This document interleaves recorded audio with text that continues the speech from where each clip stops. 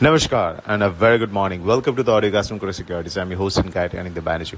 Kal USDINR dropped to the lowest level since 30th of Jan. 81.76 ka closed out, 81.69 ka intraday low was there.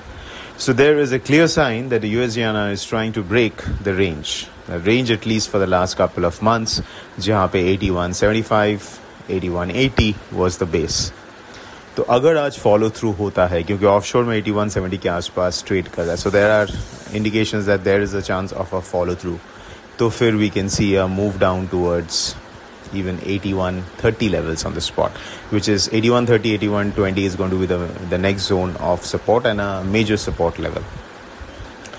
Now globally dollar is on the back foot. इसके पीछे का कारण simple है कि US economic data continues to be weaker. And दूसरा, US banking troubles are not over. The First Republic Bank है, it is now under fresh spell of trouble, जिसके कारण its market cap is shrinking rapidly. Now there are apprehensions कि हो सकता है कि this contagion may spread to other banks as well.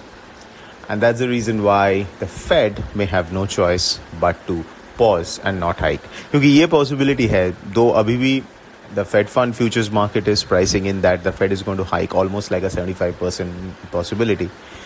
But the Fed can always pause, because if they have to hike and then pause, they can always just simply pause. क्योंकि economic data trajectory, as I said, is weaker. कल जो durable goods orders था, that came in much weaker than expected.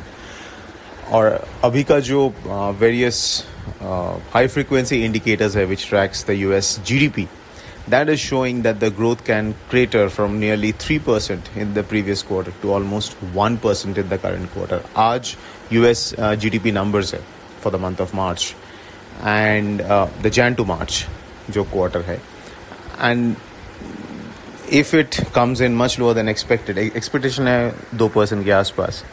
If it comes much lower than expected, let's say around 1% where the high frequency indicators are pointing to, then we could see the sell-off in the US dollar index increase, and which will be positive for the Indian rupee. So that's something to watch out for in the evening. और कल bank of Japan का meeting है, तो उसके पहले we might see the yen INR remaining range bound, because it's going to be whether BOJ becomes an eventful outcome or not, we have to see tomorrow, but at least uske pehle yen INR may remain range bound. So USDINR, the bias is downward, और 81 support है. जब तक 81.85 के नीचे ये sustain हो रहा है स्पॉट, तब तक we can there is a possibility of a decline towards 81.30 levels on the spot.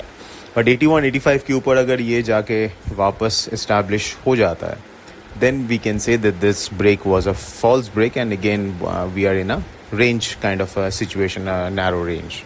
So 81.85 is an important level to keep in mind if you are short, or if you are thinking of selling. 81.85 के ऊपर अगर ये sustain हो रहा है, then you can exit your shots. Otherwise continue to hold your shots or build shots. Short straddle or short strangle का fan हम लोग we have not been a fan for the last few weeks because of the ultra low premiums and ultra low realized and implied volatility. So abhi bhi we would still like to avoid that kind of a trade. But if you at all you are looking to do a short straddle or a strangle, you may think of doing a hedge strategy like a short iron fly. क्योंकि short iron fly में क्या होता है, अगर false breakdown भी होता है, तो this strategy can withstand it, क्योंकि you can hold this trade till expiry. In a short iron fly, you sell a straddle, ATM straddle, and you hedge it by buying a out of money strangle. So basically you buy a strangle to hedge it. तो उसमें margin requirement काफ़ी कम हो जाता है because of its a hedge strategy, and also you can hold the positions because it has a defined stop loss.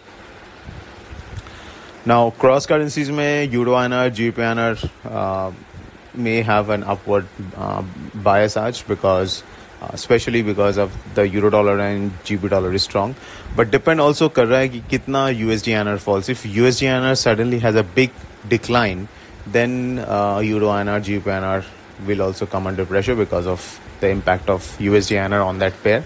So USDINR ka movement will be important to watch on an intraday basis if you are trading these pairs. Because USDINR ka movement is small, like it has been for the past so many weeks, then you can simply trade it as a proxy for euro dollar and GBP dollar, and both of them have an upward bias. So that's it, folks. This is Anindya Banerjee signing off. A fantastic day ahead.